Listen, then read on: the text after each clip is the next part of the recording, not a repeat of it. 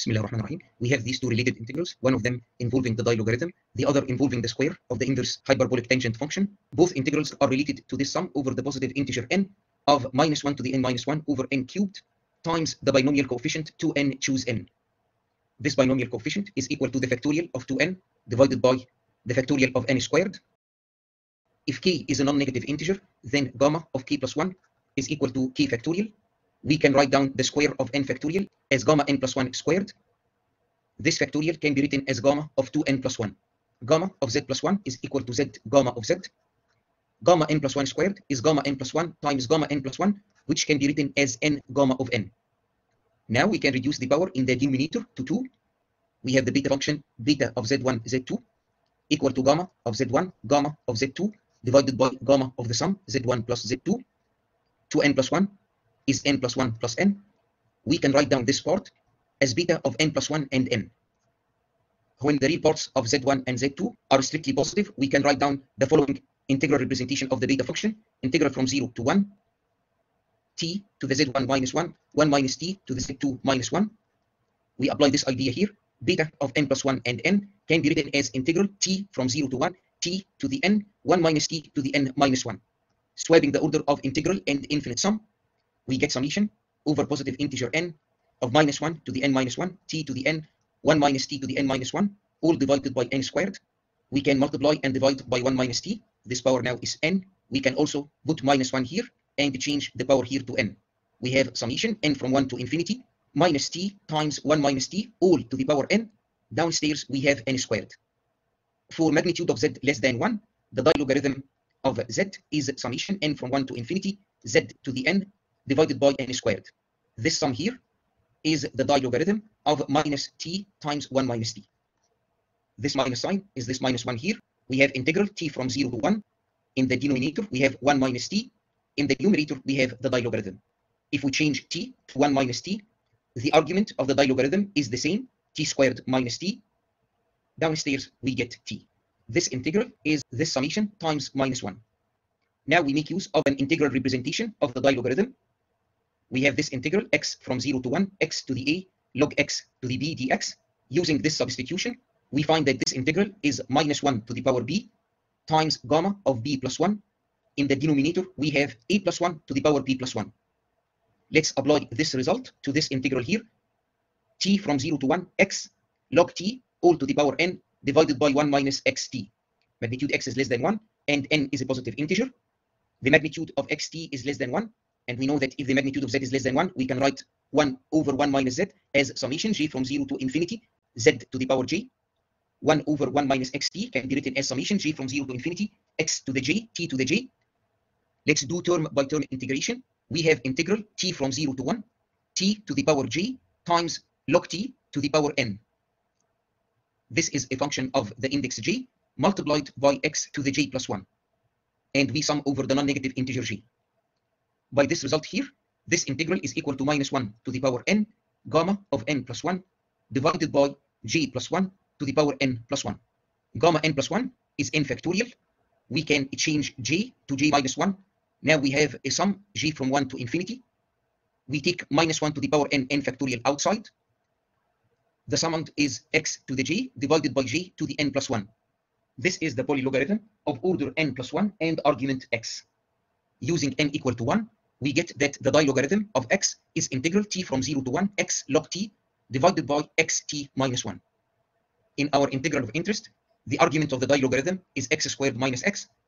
We replace every x here by x squared minus x. We get a double integral with respect to the variables t and x. Let's interchange the order of integration so that we carry out the integral with respect to x first. The outer integral is t from 0 to 1 log t. We take t from here as a common factor. The inner integral is x from 0 to 1, x squared minus x over x. That's x minus 1. Downstairs, we have x squared minus x minus 1 over t. Let's focus on this inner integral. Multiply and divide by 2. We have 1/2. The numerator becomes 2x minus 2, written here as 2x minus 1 minus 1. 2x minus 1 is the first derivative of the denominator with respect to x.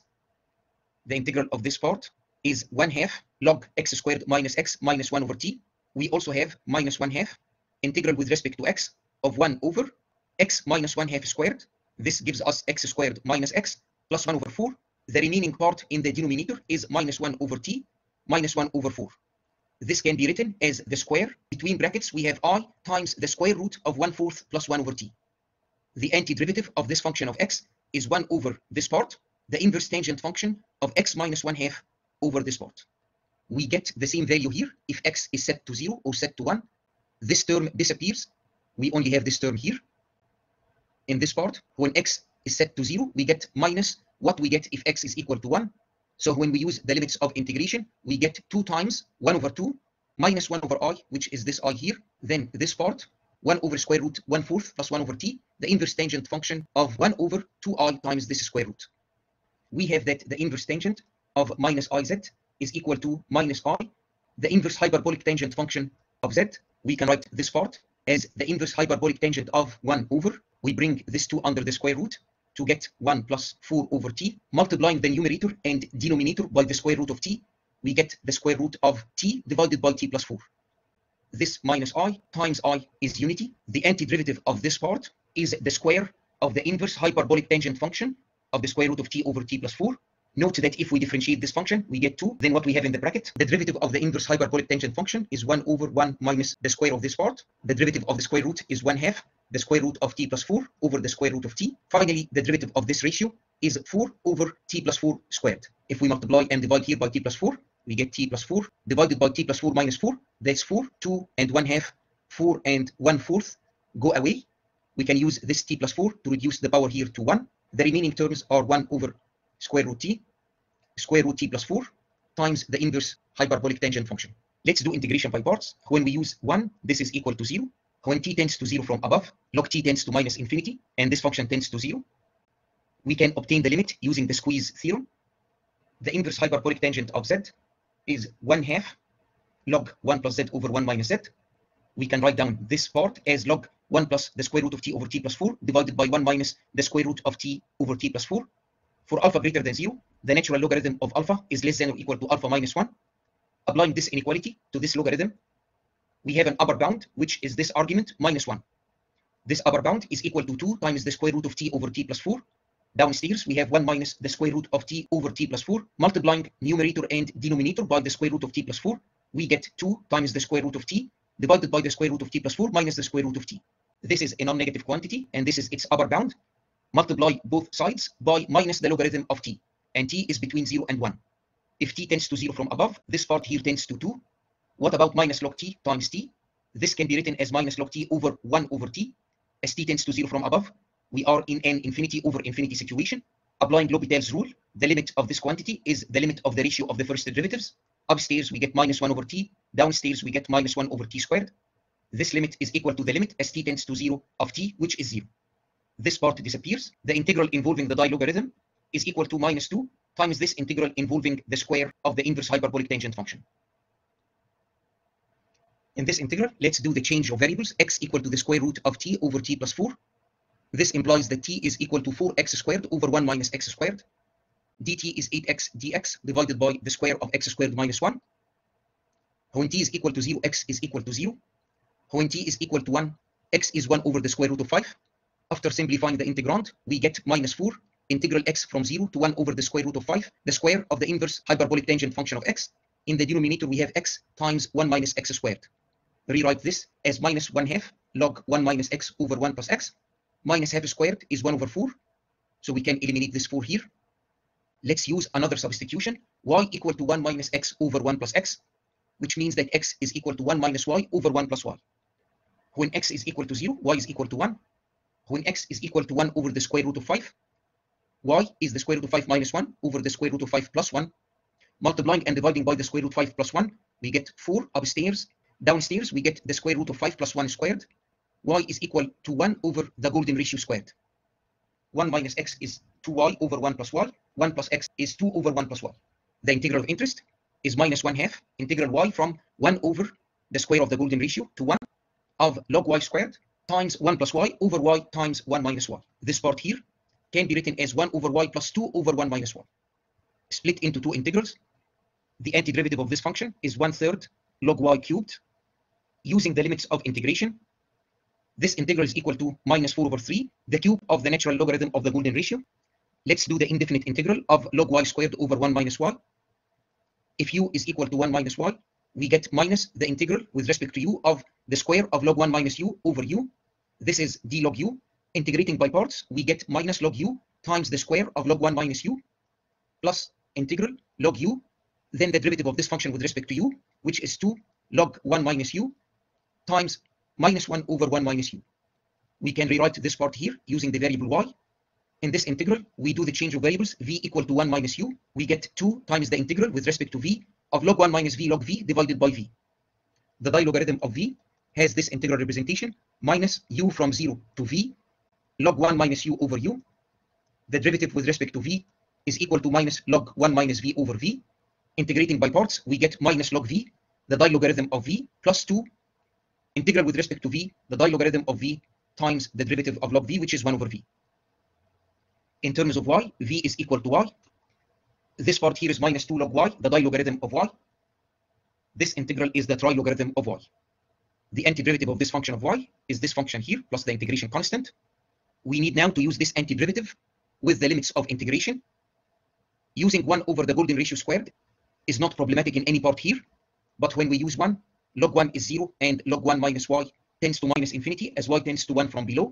We can obtain the limit by applying L'Hopital's rule. We have limit as y tends to 1 from below of minus log 1 minus y over this logarithm to the power minus 2. The ratio of the first derivatives is 1 over 1 minus y. Downstairs we have minus 2 log y to the minus 3 1 over y. This tends to 1. We can take 1 over minus 2 outside. We have the limit as y tends to 1 from below of log y cubed over 1 minus y. Applying L'Hopital's rule again, the derivative of the numerator is 3 log y squared times 1 over y. The derivative of the denominator is minus 1. Now when y tends to 1, we get 0 because of this log y here. When we use the limits of integration, we get this function. Note that when y is equal to 1, the dilogarithm of 1 is zeta of 2, but it is multiplied by log 1, which is 0. We get 2 times the trilogarithm of 1, which is zeta of 3. We also need the dilogarithm and trilogarithm of 1 over the golden ratio squared. In previous videos, we obtained the dilogarithm of 5 to the minus 2. We also obtained this functional identity satisfied by the dilogarithm and that one satisfied by the trilogarithm. Let's take this functional identity, rewrite it using the variable z, divide both sides by z, and integrate from 0 to x. This integral is the trilogarithm of x. If we use here the substitution, u equal to minus z, dz over z is du over u. We get the integral u from 0 to minus x, the dilogarithm of u divided by u. This is the trilogarithm of minus x. Here we use the substitution, u equal to z squared. We end up with this integral here, which is the trilogarithm of x squared. The trilogarithm satisfies this functional identity. 1/4 of the trilogarithm of x squared is the trilogarithm of x plus the trilogarithm of minus x. Now let's make use of this functional identity, which is valid when x is less than 1. We use a particular value of x, which is 5 to the minus 2. 3 minus the square root of 5 divided by 2. 1 minus x is 5 squared minus 1 over 5 squared. 5 squared is 5 plus 1. So 1 minus x is 1 over 5. We also need to obtain the value of x over x minus 1. This is 1 over 1 minus 5 squared. This 5 squared is 1 plus 5. X over x minus 1 is minus 5 to the minus 1. We have the trilogarithm of 5 to the minus 2 on the left-hand side. These two terms give minus, between brackets, the trilogarithm of 5 to the minus 1 plus the trilogarithm of minus 5 to the minus 1. Using this identity here, this bracket is equal to 1/4 the trilogarithm of 5 to the minus 2. We can move this to the other side to get 5 over 4, the trilogarithm of 5 to the minus 2. Here are the remaining terms after simplification. Multiplying both sides by 4 over 5, we get this expression for the trilogarithm of the golden ratio to the minus 2. Knowing the values of the dilogarithm and trilogarithm evaluated at 5 to the minus 2, we can now obtain this integral here. It turns out that many terms cancel. From this part, we get 4 pi squared log phi over 15. When this trilogarithm is multiplied by 2, we get minus 4 pi squared log phi over 15. We get the cube of the logarithm of the golden ratio multiplied by 8 over 3 and 4 over 3. This is 4, and we have minus 4 here. The surviving term is zeta of 3 multiplied by minus 2 plus 8 over 5, which is minus 2 over 5. Our sum of interest, which is minus this integral, is equal to 2/5 of zeta of 3. The integral involving the square of the inverse hyperbolic tangent function is equal to zeta of 3 over 5.